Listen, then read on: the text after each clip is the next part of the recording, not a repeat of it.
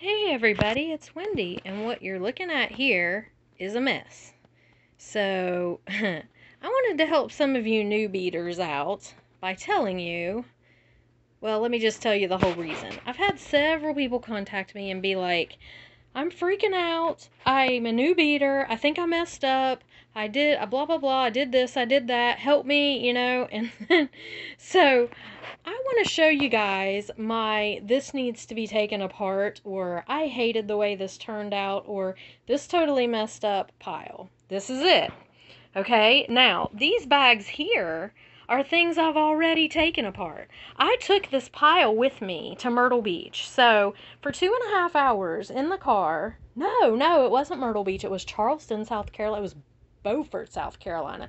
So it was like 4 hours, 3.5 to 4 hours in the car. I took things apart. That's what's in these bags. And even at that, I don't have everything completely taken apart.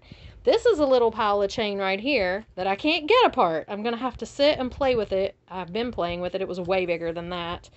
There's my tools from, what I've been using to take everything apart. But this right here is the pile that still needs attention. So look at this. This is all like resin things that I did that I hated. Here's a pendant that needs made into something. So I have tons of stuff like that.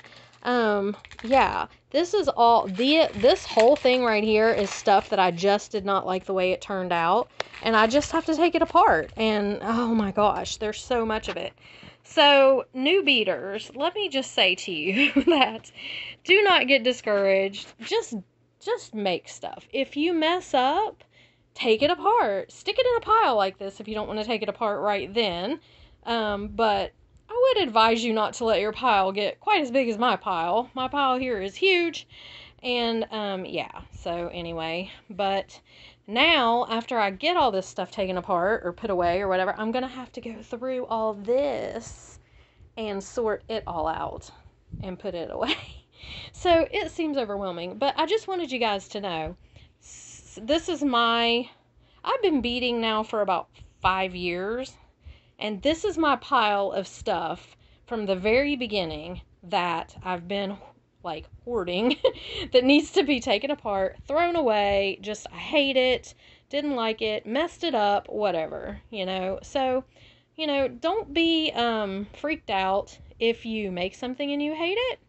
Then you can always take it apart. You can always just pull it apart, take your pliers, cut it apart, and you've still got the beads. It's not like you're out anything like this. It's just stretch cord. I'm going to cut it apart and use the beads for something else. So, yeah, I was doing these. They were supposed to be vases of flowers. Yeah, don't laugh. I mean, seriously, don't judge me. Like I said, this is from the very beginning. I mean, I did these back when I very first started. But there's all kinds of stuff in here. Here's beautiful Jesse James beads that I could be using if they weren't stuck on this little drop right here. So, yeah, I'm going to have to get busy with it. Here's a bracelet that I made. Check it out. I love it, but I just did this lobster clasp closure, and I don't like the way that the closure worked out. So I can't decide if I'm just going to put a new clasp on it. I probably will. Or if I'm going to pull the whole thing apart. I'm probably just going to put a new clasp on it, because it actually turned out pretty good. But anyway, you guys, just have fun with it. Just bead, enjoy it. Don't freak out. You can always pull stuff apart later. Alrighty. Just wanted to help you out there. So I'll be right back. Okay, so here we are. I'm at the beading table, and I have had so many people ask me for a tutorial on these fairies, okay? So I thought I had one, honestly. I thought I had done a tutorial on these fairies, but apparently I hadn't.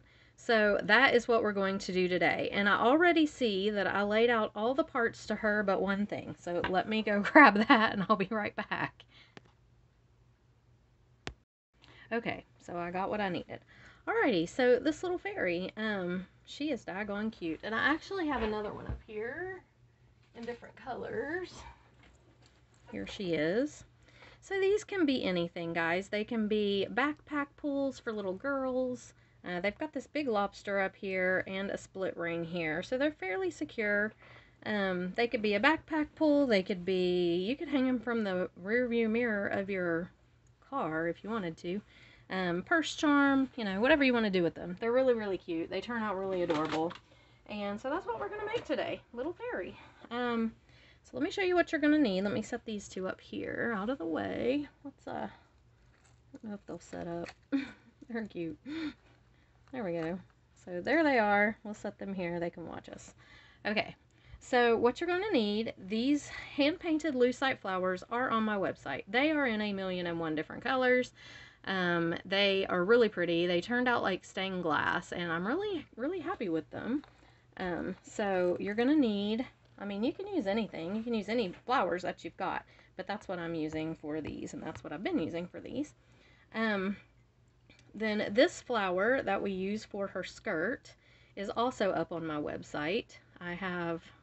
They come in a package of all different colors, and I think it's a 4 random pick 4 colors for $1 or something like that. They're very inexpensive. That's what we're going to use for her skirt. Now this is a bead cap that I have. I do not have these on the website, but it's just a big bead cap, and I like to layer it under here. I just think it looks cute one way or the other there. Then we've got these flowers. These are her top here. They are on my website as well. I'm actually painting more of these, and we'll have more colors up here in the next couple of days, but right now there's a few up there, so there's those. This flower I do have on the website as well. I think they come in a package of 10 for like $1 or $1.50, something like that. This is the bottom down here, the bottom of her skirt right there. We've got a bigger bead cap here, another bigger bead cap. These I don't have on the website. These I do in a couple different colors, like I think antique bronze, gold, and silver. Got a couple bicones here, 4mm. We have a big 10mm bead for her head. We have a rondelle rhinestone thingy, spacer here. Another bead cap, a 6mm, no, this is an 8mm, 8mm bicone. These bead caps are on my website. I don't have too many left of the silver. I think I have more of the gold, but this is what I'm using for her hair on her head. She's going to hold on to a little butterfly that I just pulled out of my bead soup. And here's another bead cap for her top around her neck. We've got some jump rings. We have a split ring for the top. Now, if you don't like split rings, I hate split rings, but I'm going to try to use this one today just because they're more secure. But if you don't like split rings and you can't use them, then you could double jump ring it. Here's a big lobster claw clasp this is, you know, for the clasp for whatever you're going to hook her to. And then you're going to need a couple different pieces of wire. I have got 20 gauge wire for her body. And then I have a 22 gauge wire for her arms, okay? And then I did not pull out, but I see that I'm going to need a couple of eye pins for her legs. And I'm sorry, I thought I had everything out here that I needed. It never fails. I don't ever have everything out that I needed. Okay, and then you're going to need your pliers. You're going to need your chain nose pliers, round nose pliers, and cutters. And I think that that's everything. So let me try to adjust this. Oops. Okay, hold on. Okay, so hopefully we can work within this camera angle. I've been really fighting with this stupid camera. I don't know. I think I want to ask for like a real camera for Christmas. I video everything on my phone because I don't have another camera. But either the lighting's messed up, which I think I have that fixed. It's looking pretty good from here. Or, you know, I can't get it in the frame. I don't know, there's always something, but anyway. Alright, so we're going to put all this aside for a moment. And the first thing we're going to do is we're going to work on her little body, okay?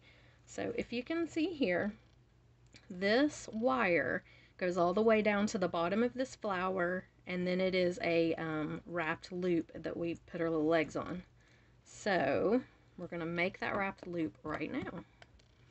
And what we do is we come up, I don't know, give yourself a couple inches or 1.5 inches. I am not real, how can I say this? I don't conserve my wire very well because I'm always afraid of running out, you know, so I cut too long and I'm terrible about that. But anyway, you're going to bring your loop up and over, flip your pliers, and bring your loop all the way around, and this is what you'll have.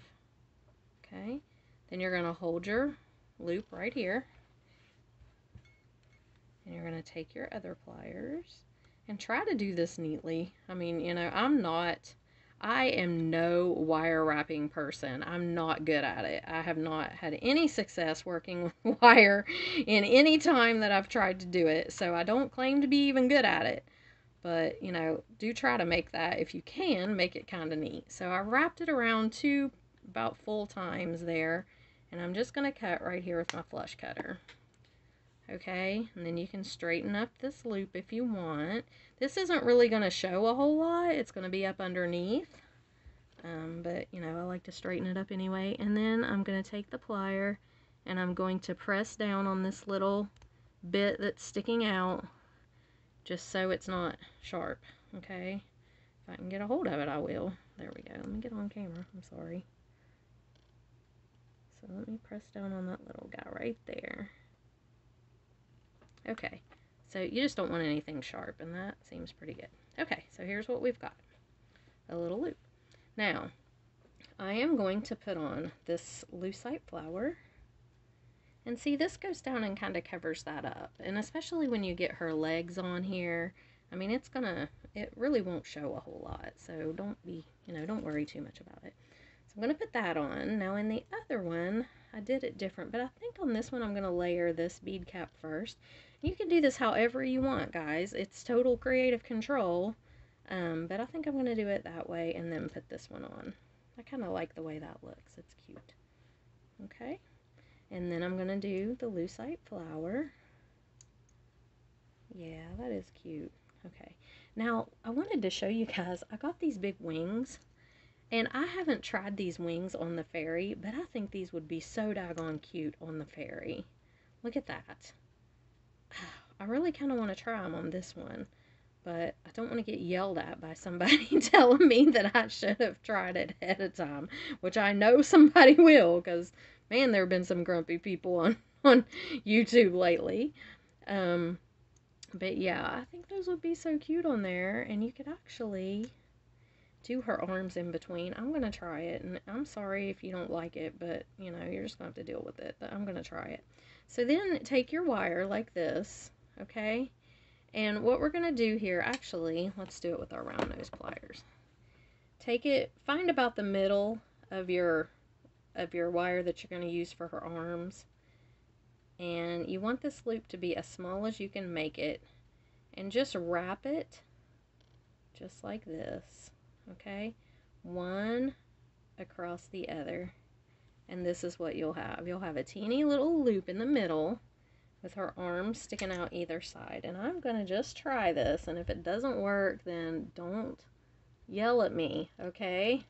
But I'm gonna try it. And you're gonna put this in between the wing bead, and these wing beads are on the website, and they come in a package of 4. My thought was to do dragonfly pendants with them, and I am going to do that, but I thought when I saw them today, I was like, these would be so cute on the little fairies too. So, and I'm just going to bend her arms around the front here like this and just kind of leave them hanging. Just don't poke yourself, but they don't need to be, you don't need to fool with them right now. We'll finish them in a minute. Okay, so there that is. So we've got some wings, we've got some arms. And let me see what I'm going to do next. Actually, I want to put this bead cap on first, so let me do that. Sorry. I just want to use this bead cap on here. So that's no big deal. Just take it off, put it back on, put a wing back on, put her arms back on, and put the other wing on. Okay, here we go. So here's what we've got. Let me make sure that her arms are both facing. There we go. Okay, so we've got this. I think it's going to be cute. I'm hoping that it works. Okay, and I don't get some big judgmental person yelling at me because I didn't figure it out beforehand. Sometimes things just don't work out that way.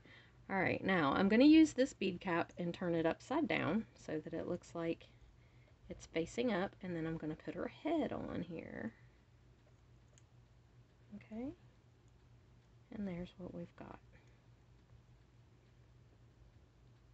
it is really kind of cute with the wings. I like it. Okay.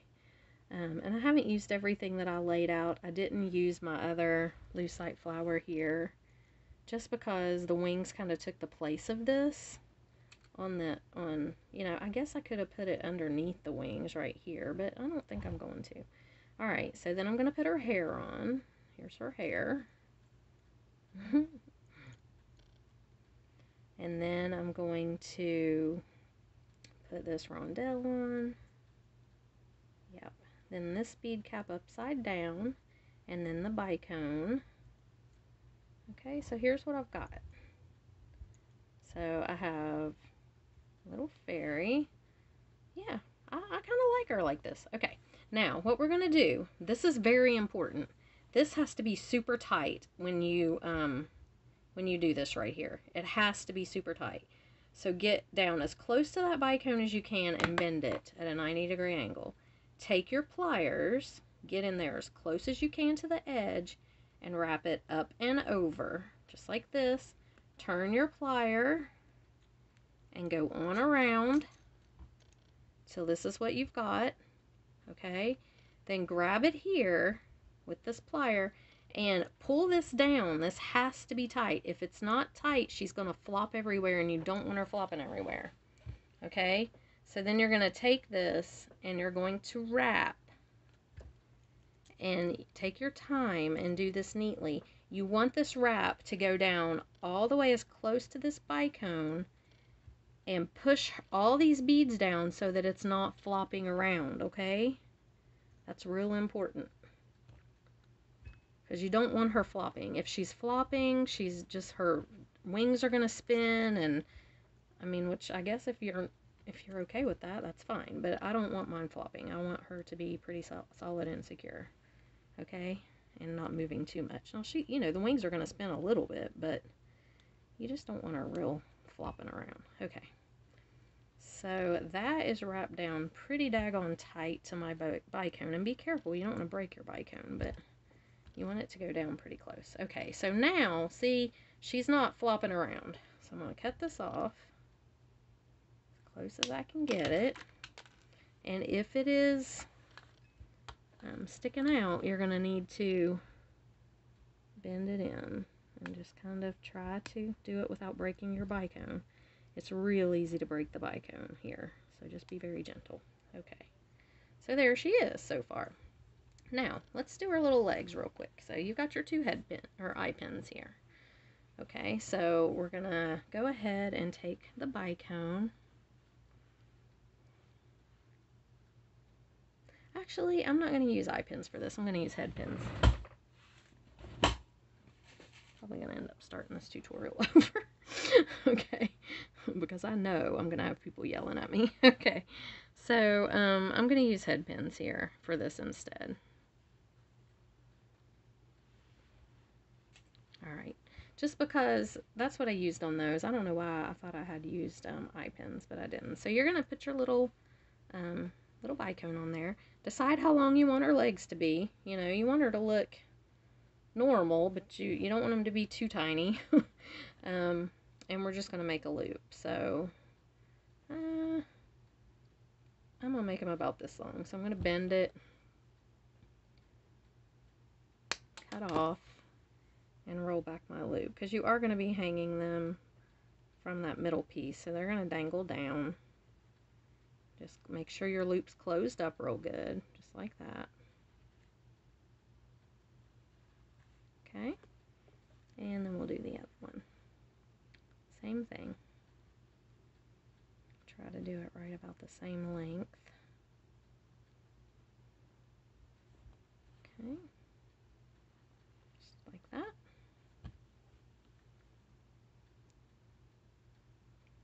Cut it there, and roll this loop back. Alright, so there we go. We've got two little loops. And what we're going to do is we're going to open these up, and we're going to hang them right under here from the little flower.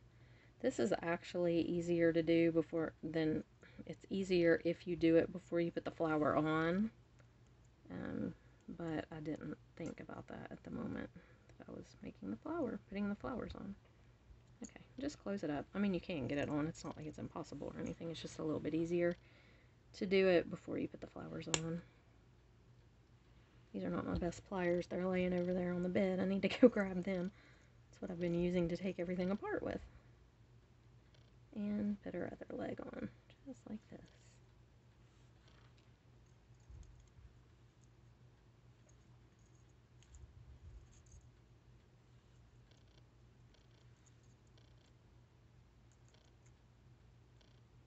And just reach down in there, and if you've got the precision pliers, it's a lot easier, like I do over there on the bed.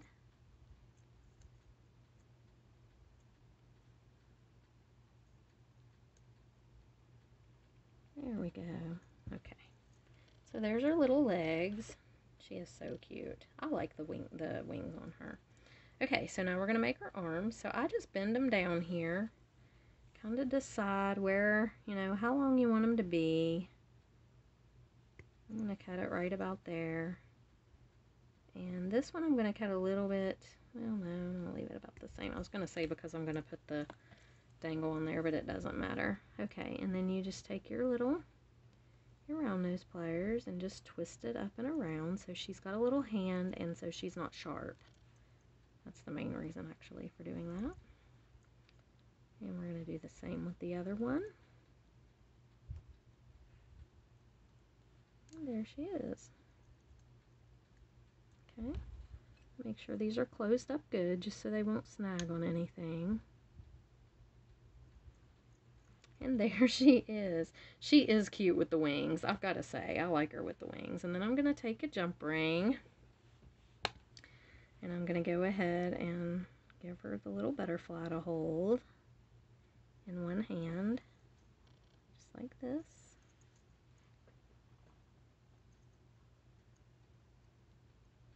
Okay.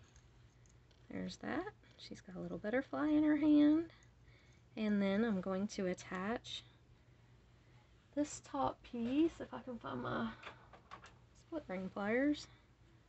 These are a necessity, guys. If you use split rings at all, you need these pliers. I hate split rings. We work with them. That's all we use at work. We don't use any jump rings at work. And these big ones right like this aren't too bad, but man, those tiny ones we use at work are horrible. They are terrible, and I hate them so much. Well, it is hard to get the lobster on here. There we go.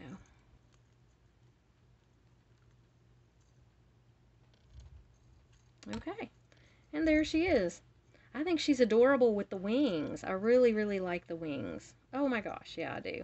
So she turned out really cute. So here she is. Here's her little sister fairy. And here's this other little sister fairy. And yeah, I think they turn out really cute. They're super easy to make. And what little girl would not absolutely love these? They're so cute. So there you have it, and like I said, I'm sorry if I did not do the tutorial perfect. I switched it up a little with the fairy wings and forgot that I had needed head pins instead of eye pins, but hey, you know, like I said, I'm not perfect. So anyway, I hope you enjoyed these little fairies. I hope it inspires you to make some fairies. And like I said, a lot of these products are available on my website. If you're interested, I will link in the description box below. And yeah, adorable. So Chris and I bought a couple crepe myrtle trees earlier. We got a red one, and actually we got two red ones. We got one red one that's supposed to grow not too tall, and one red one that's going to grow really tall, hopefully. So the one that is supposed to grow really tall we got at Lowe's, and it had these aphids all over it, like, I mean everywhere, and it was freaking me out because they were in the car with us, and I'm like, they're gonna start flying and they're gonna get on us, but they didn't, thank God.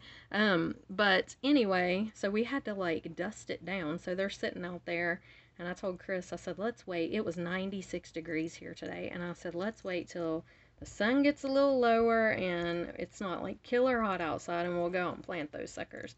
So that's what I'm going to do. Going to go outside, plant my crepe myrtle trees, And yeah, so you guys have a great rest of the evening, and I'll see you in the next video. Bye.